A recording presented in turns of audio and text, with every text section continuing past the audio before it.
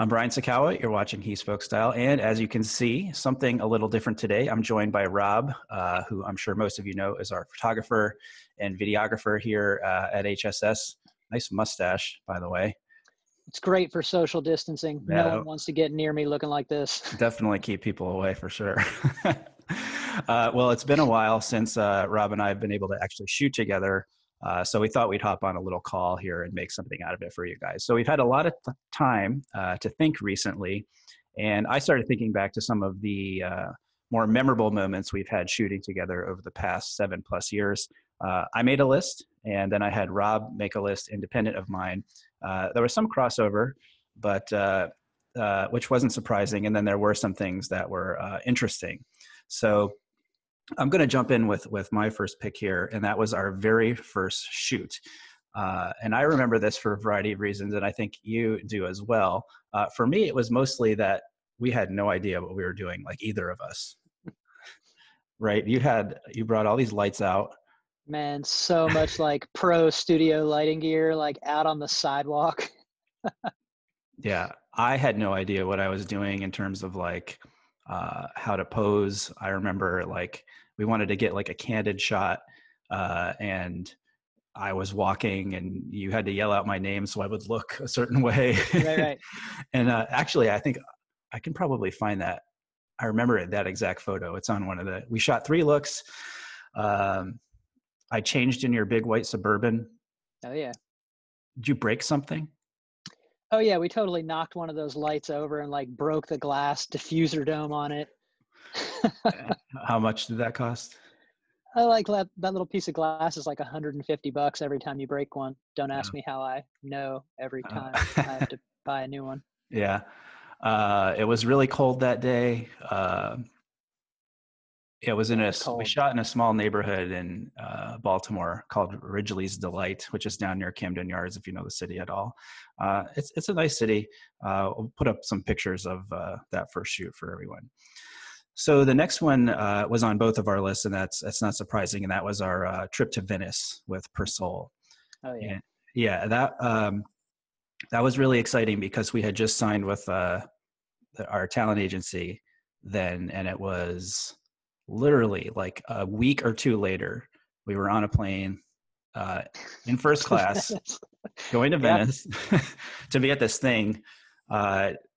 Tell me what like your impressions were when that was going on. Oh man, it was like super exciting to be there. And that event was like so atypical as well. I mean, certainly atypical for anything I had done previous to that. But like, as we've done other events, I don't think I've never been a part of another event that was so just like art driven and it's kind of like avant-garde. It was really, really interesting. Yeah. So so the event, just people don't know, is called Atelier Persol. And that was like this thing they used to do. I don't know if they do it anymore, but they would invite like all of these interesting artists, dancers, musicians, filmmakers, photographers. And they basically like stuck them in this house in Venice for like, I don't know, was it like 3 or 5 days, something like that? Yeah. And they had to create like a piece of work. So among the people who were there when we were there were Nan Golden, photographer, Abel Ferrara, the director, who I remember having a very interesting conversation with. I was very scared. I watched Bad Lieutenant before we went, just so I'd know something about him. But and then the one that sticks in my mind though was the dancer. Do you remember that? Oh yeah, it was incredible display. Like people like left that room just like with their breath taken away. Like it was really, really exciting. We had no idea like what was going on. Like we were just ushered into this dark room, and then there was this solo dancer who did basically like a dance of a phoenix. And the lighting and the music and like everything was just like so overwhelming. And we were just in this small room together. And I remember going out into the courtyard after that, and I was crying, like people were crying, like our friends from Persol were in tears. I hadn't witnessed anything like that in a very long time, if ever. Yeah, it was powerful. Yeah. Really great trip. We made a cool video too. Oh yeah. I mean, that video was great. Like shot it on my little tiny, right over here. The, Fuji. yeah, shot it on this little guy, like not a video camera at all, but like totally fun to shoot there. My other memory from that trip was that like I decided that I would sleep when I was dead, because we'd get done with the day and you were like, oh my God, I'm so tired, I gotta get to bed. And I'd be like, I'm only gonna be in Venice for 3 days. And I would like go out and wander the city like with a bag full of camera gear, like by myself till like 3 or 4 in the morning, and then like get up and go shoot again the next day. I don't know how you do that. I remember sitting out in St. Michael's Square and hearing the clock strike 4 and looking around, and I was the only person there. It's just like, yeah, amazing trip. Like great people, great event, good images, and just all around. Like, when we go on these trips, like we work hard. I think that's we don't just do what we have to do. We kind of and we don't just go like above and beyond for the brands, but I think we try to make things that we want to do as well too. Sure. And I think that's definitely the case of the next one that we both picked as well, which was a recent trip to, well, I guess it wasn't so recent, or was it? No, was it a year ago? When did we even go? It was, I think a little over a year ago, but that was pretty like recent compared to some of the other stuff. Obviously, yeah. Yeah. So this was when we went to Miami with JLC for Watches and Wonders, which we called Watch World. Watch World. There's a funny thing at the end of one of our videos where we were testing out our equipment for going to this event. But all right, everyone, we are here at Watch World. we're looking at watches. Derek here has the most expensive but ugliest watch I have ever seen. Could you tell us about it? He doesn't want to talk about it. He has nothing to say. He knows he's stupid for buying this watch. He should have got a Seiko 5. I mean, instead he spent $1 million on this Richard Mille, which looks like a piece of cotton candy. Hey, to each their own. Who am I to judge? Thanks for watching. From Watch World, I'm Brian Sakawa. What did you like most about the Miami trip? There were a couple things. Like I thought that, what stands out about it is it was one of the first times that we really kind of went to an event and planned to shoot video more than still photos. Yeah. So for me, that was looming like large in my mind, because most up until our recent transition to YouTube, most of my work with a camera, throughout my artistic photographic life has been still work. And so I just remember really being focused on like making sure details about videography were being thought about. Mm-hmm. I remember Derek Jeter blowing us off. No, it was A-Rod. Oh, A-Rod. That's right. I wanted to do an interview with him, and he wouldn't even come near us. A-Rod blowing us off. But I remember like the shoot location at the hotel was pretty cool. Well, let's talk about the shoot location at the hotel, because we had we spent the day, like we worked hard that day. We spent the day just like shooting 3 different looks with the that was all the Reverso, with the blue right. bottle, the anniversary. And the first one went well. I think we shot that like right at the hotel. Like right at the hotel, yeah. The second one went well eventually, because we went over to the design district. Yep. We shot it, and then we realized that like there was a wardrobe malfunction. Like one of my pockets was in, and it just didn't look good. So we only discovered that after going back to the hotel. So we went back. We were both just like, oh. Yeah. So we went back, and then we shot it, and it was good. We basically did the same exact shots. And then the last part that I remember at the hotel is we wanted like a nighttime kind of feel, and we did it in black and white. And we did this really cool sequence going into the elevator, coming out of the elevator, walking out. And then like, as we were coming back in, as we were finished, they caught us. Yeah. Shut us down like right as we were wrapping up. Yeah. Luckily we had everything we needed. So what about, and I remember also Getting chased by the shopping mall cop. Yes, that's what I was going to say. I was going to say the epic lunch that we had at the sushi place. I can't remember what it was called. I don't remember the name of it, but just like that sushi boat was like wider than my screen. Like there's no way you could have shown the whole table. Yeah, like huge. I brought Robin there when we went for vacation, but that was it was a good time. Good people, always good people, and we were pretty happy with everything that we got out of that. So the next one we have here was one that you chose, and it's the a studio shoot that we did for a brand a while ago. Yeah. So, you know, and the reason for the love of or that shoot stands out to me, like has nothing to do with the brand, but it's one of those rare instances where we chose to really go at it from a much more studio perspective on still images and really use lighting gear like in a studio setting. And I love to do that. Like as a photographer, I love studio lighting.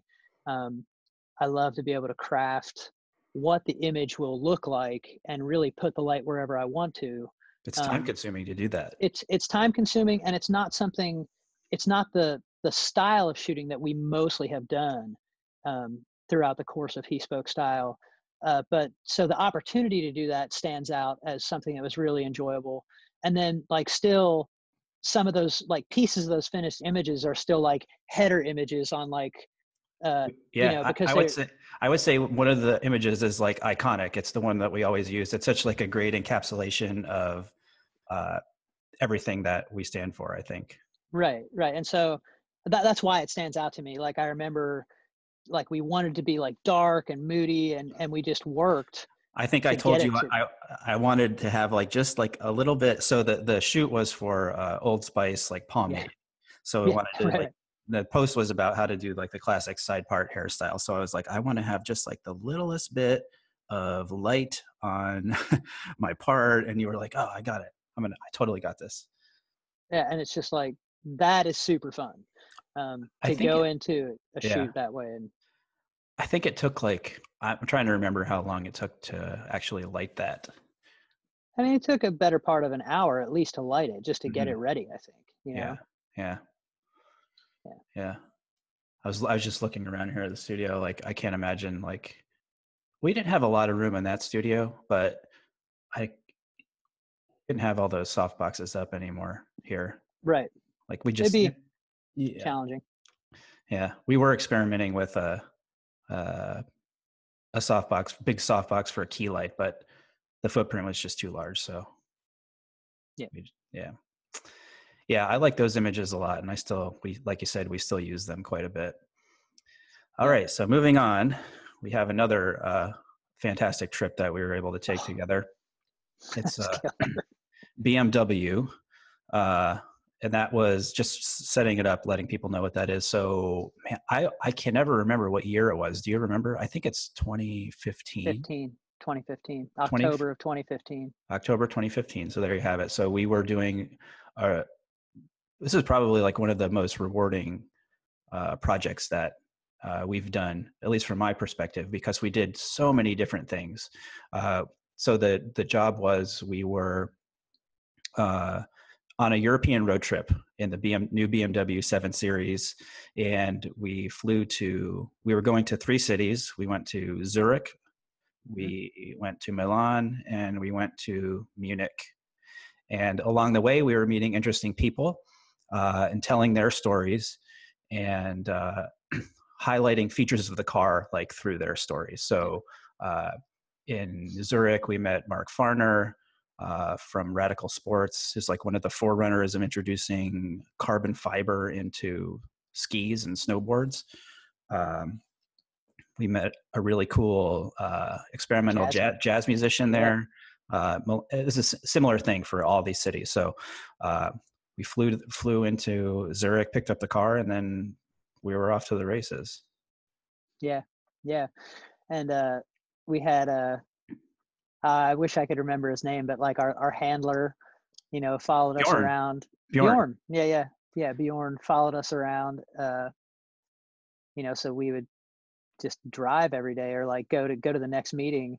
And what stands out for me is exactly what you're saying. Like, so many interesting people, and the opportunity to shoot so many different types of things. Like, the first night I was shooting live music. Like, who doesn't love having access all areas with a camera at a live music event? That's awesome.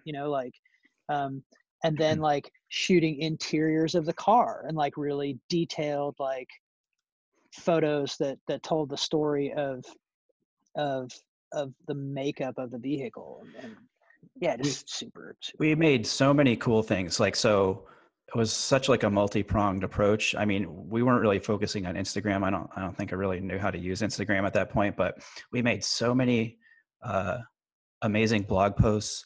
We did cinemagraphs that came out really awesome. We did a short video, which was fun. You remember that one? Yeah. You remember mostly, I think, meeting John Paulo. Oh, but yeah, great. And we took that photo actually right there. Yeah, sure did. Sure did. What did you like most about meeting him? I had met him previously, but that was your first time. Yeah, so he was just such a gracious, like warm, like super awesome, down to earth, like guy. Italian gentleman type personality, but just like in my mind, what I think of when I think of the Italian people, like he's really boisterous. He He's really kind and generous. super kind and generous. Yeah. And so he met with us, and we went out to a great lunch with him, or dinner. Yeah, had a great dinner with him. A big fish that was very salty. Yeah.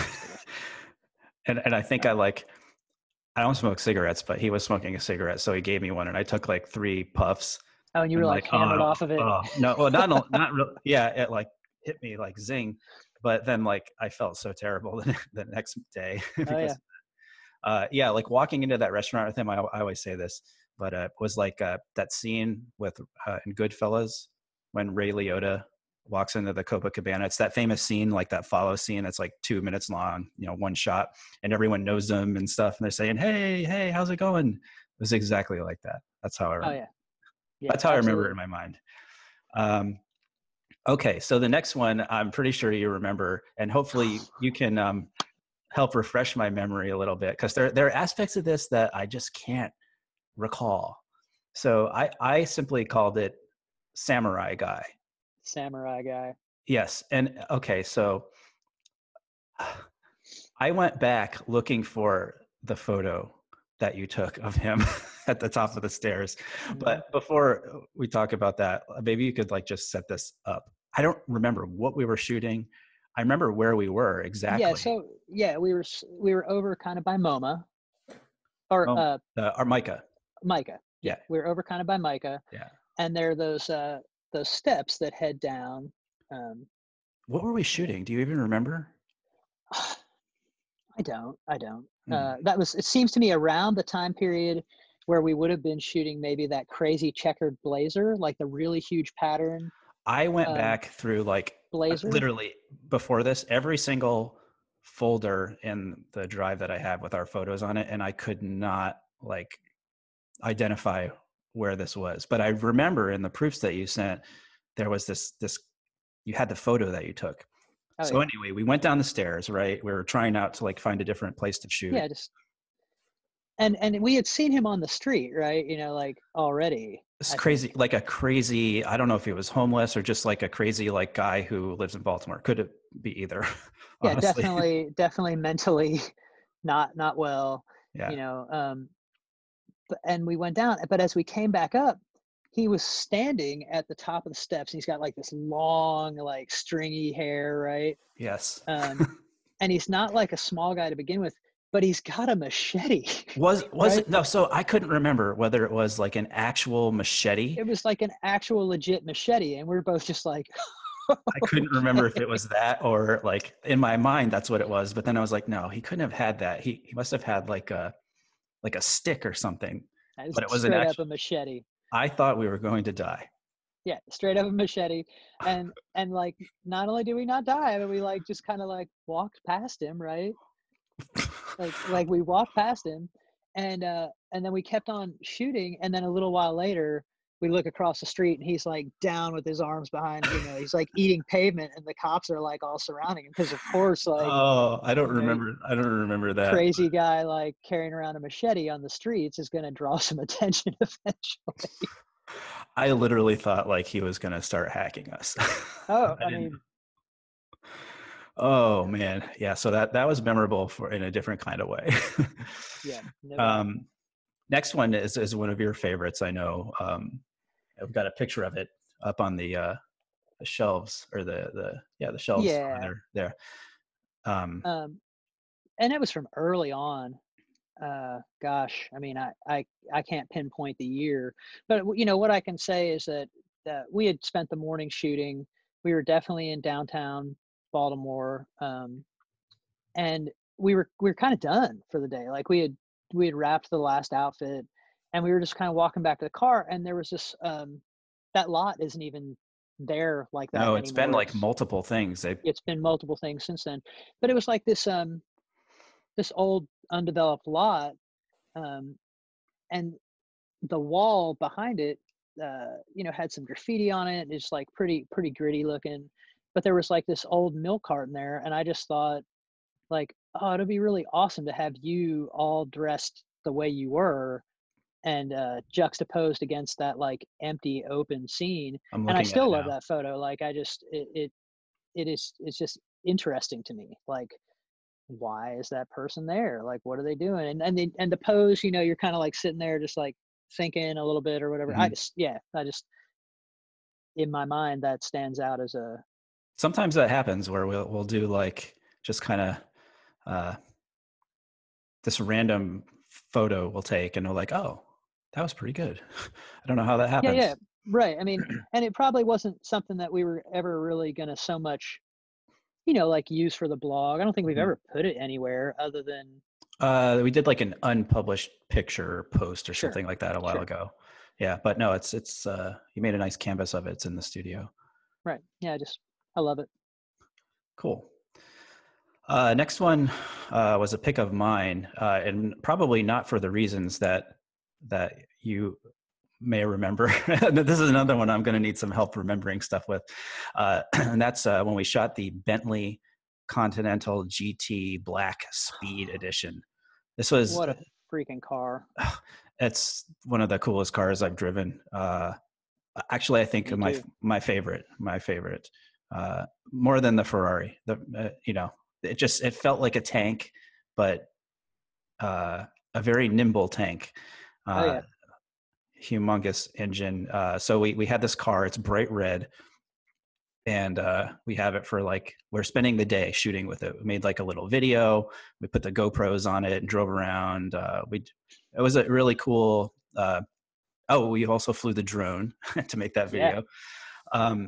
But it was really, really cool to do. So as we were like trying to like figure out where we wanted to shoot it, what I remember is like we picked this corner downtown, and we parked it there.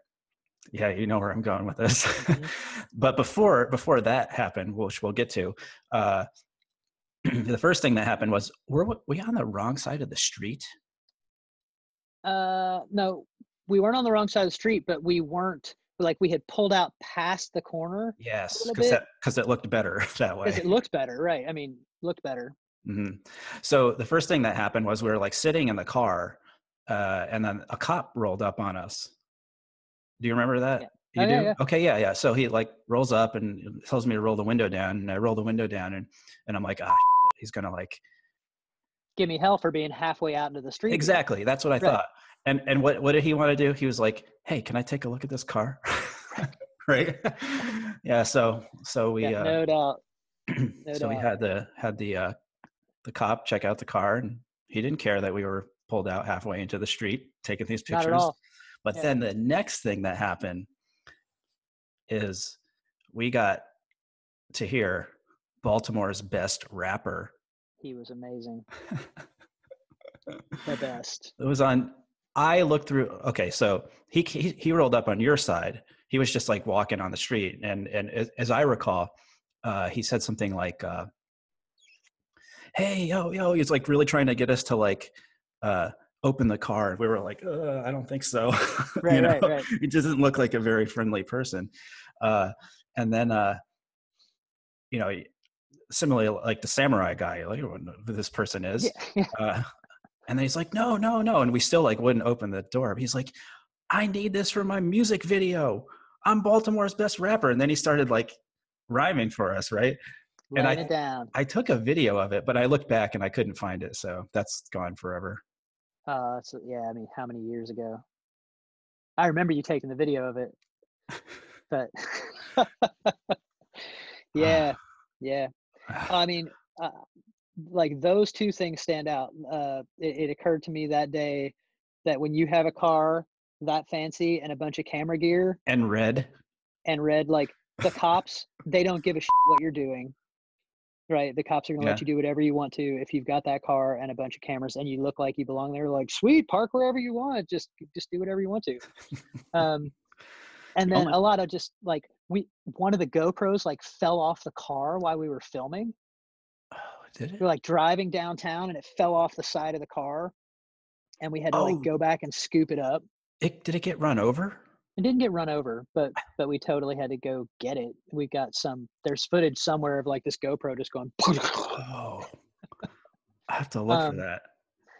And it was like, I am not a drone pilot by any stretch, but it was one of the first times that I actually flew a drone. And there's some of that footage that I still really love. Like there's cool. Like this wraparound shot that starts from one side of the car down like low at the hood level and like wraps all the way around to the other side. Mm-hmm. And like every time I have like watched it, I'm like, I shot that. You know, that's cool. Like, yeah, it's like that was at the very end of the day. Totally. Yeah, like when you get the lens, like the headlight flare and stuff. Yeah. Yeah. That's a great, great shoot. The next one was kind of a trip based, but you chose it. The shoot that we did for Van Cleef and Arpels in Chicago with watches. Right. So the reason I chose it and what stood out to me as the most hilarious thing was that. I wonder if it's the same thing that I thought when I saw that on the list. We rolled into town. Yeah. And before we even go to the hotel or anything, you're like, yeah, I just got to stop by the boutique and pick up the watch. And, you know, it's Chicago. It's the middle of the day. There's like limited street parking. And we figure that out. And I'm just like, hey, you know, I'll stay with the car. You're like, yeah, I got to run in and get it. And you were back in like 2 seconds. Like, and you like get in the car, hand over this watch. And like the watch is, I mean, it was many thousands of dollars, like a very expensive watch. I think like it was like 30, 50. Oh, was it 30, that much? I was thinking 30 or 35. Yeah. So expensive watch. And I was like, so like, yeah, do you have to like sign your life away or whatever? You're like, no, actually I just walked in and like told them who I was and they gave it to me. And I was just like, yeah, that was the first time that's what, when you said it, that's what stood out to me. It's like, just like, that was the first time we like kind of did something and I walked in and they just like, here's this really expensive thing. go have fun with it. Yeah. I like, still, that sort of blows my mind, you know? Mm-hmm. But then, it was cold. It was cold. I mean, Chicago in probably like March or October or something like early spring in Chicago. We definitely froze doing that, but like the hotel was super awesome. What hotel was that? It was right across from the Langham. Yeah, the Langham. Langham was fantastic, and they were so accommodating. Like, shout out to Kelly. Thanks for hooking us up that day. Oh yeah, I mean, we just got to shoot wherever we wanted, and it was a great environment. So we were able to really make some great images right there. Mm-hmm. it took longer than it would take us now, because it was like the first time that we were shooting watches, and we were Yeah. trying to do something like more editorial and Hmm. like just show the vibe of the city and everything like that. And I think it came out good. Well, we had to work really hard for it. Yeah, we worked hard for it for like a day and a half solid. Hmm. Um, Oh, was it a day and a half? I don't remember that. yeah, yeah, because we got up and shot the next morning too, Oof. for sure. Um, and the dinner, wherever that dinner was at that like downtown market area, another place where we had like a full fish show up on the plate, and that the bar was made out of all of those like stacked furniture. Hmm. Um, I know I can't somewhere I've remember. got a picture of that bar. Yeah, and we had But like an edit off or something on our phones. yeah, yeah, yeah, totally. We sat there like eating delicious food and like playing with our phones. Sounds about right. All right, so let's say we go to number 10 here, and this is a recent trip, also a trip, and it was to London. It's also with our good friends at JLC. So what stands out about that to you? I was trying to think. I mean, the people again were great, and it was great to see everyone. But what did you like most about that one? Um, it was my first time back in London for a very long time. I'd been there uh, previously, and I like that city. Like I like London, Hmm. and so that was enjoyable. Uh, one of the main things that's sticking out uh, to me is we were looking around for a place to shoot something, and that Rolls Royce pulled up, Yeah, and and we managed to like just like hop in and take a bunch of pictures in a Rolls Royce, which was super fun. yeah. Like we're Um, literally like, I was like, hey, can we just like use that really quick? Like, I'm just gonna like pretend I'm getting out of the car, and then like Rob, then you jump in back, and I'm gonna get in front, and you take a shot of the watch. oh yeah, and there's some good like we had to work so fast because like it wasn't our car. We didn't have it like didn't have it for us, and we just like got in there and like took care of business and like pulled some Yeah, killer shots and like got out. It was yeah, super awesome. yeah. I remember that. That was awesome. There was also, we failed miserably uh, Oh, at making a video. It was like the weather was terrible. terrible. There was like just too much else to do, I feel. Uh, Right. yeah, so that was a little disappointing to me, but I think like all of the other content that we made, pictures we took, were awesome for that trip. And then there was our lunch brunch with Shari and Yeah. Anouk. Amazing. Really, really great. Yeah, again, it's like the people we get to meet and connections we can make. And Shari, someone I know from the watch world, and not watch world Miami, but uh, and style world as well. He's a super cool guy, and again, very generous, very nice, very much along the John Paulo Aliato lines. So, Yeah. anything else about that one? I'm trying to think, other than like the nice plain seat. You got to have your Bond martini. That's right.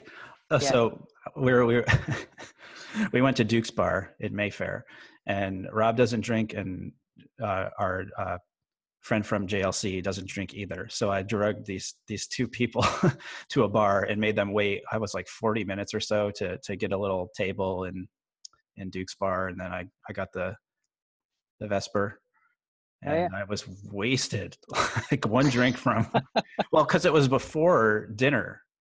We we had Right, right. in a long time. Yeah, I felt that immediately. And And she and I were like even super underdressed because you also wore a I tuxedo to wore a go drink tuxedo. it. Yes, Yeah, you wore a tuxedo. and I didn't have socks on, which some people really found offensive when I posted the picture, or I Right. forget. Yeah, whatever. Um, but then like the final pictures that we took out in that courtyard at the big event were also super cool. Like that shoot location was like off the charts. It just Hmm. looked so good. Yeah, Looked so good. Royal Academy of Arts. Yeah, Hmm. it was great. Yeah. Well, those are the 10 that we came up with. Yeah. it's cool to like sit back and remember all the fun we've had and the cool things we've done and scary times occasionally. Oh, sure. So, well, thanks for, it's good to talk to you. It's good to talk to you. It's good to see you. Like we don't ever, right now, nobody gets to kind of go hang out or do anything. So Yeah. it's nice to see Well, your face. just so we're clear, I'm fine not seeing you. I don't need to see you, but you wanted to do this, so we're doing it. Hey, That's you a joke. you tell yourself whatever you need to, bud. Well, this was fun, and thanks for everyone for tuning in. Be sure to leave your comments down below. Thumbs up. That's like, right? Yeah, thumbs up means like. Subscribe. Hit the bell. Hit the bell. There you go. Is that where the bell is? Yeah, hit the bell and leave us a comment. Let us. Did I say that already? Nope. There you go. See. So thanks again, guys. And if you want, maybe we should do this occasionally. I like it. Yeah. Well, we don't know when this is going to end, so we'll see. Yeah. I'll see. We'll see when you can pencil me in again. Perfect. All right. Well, thanks for watching, guys, and until next time, stay tailored.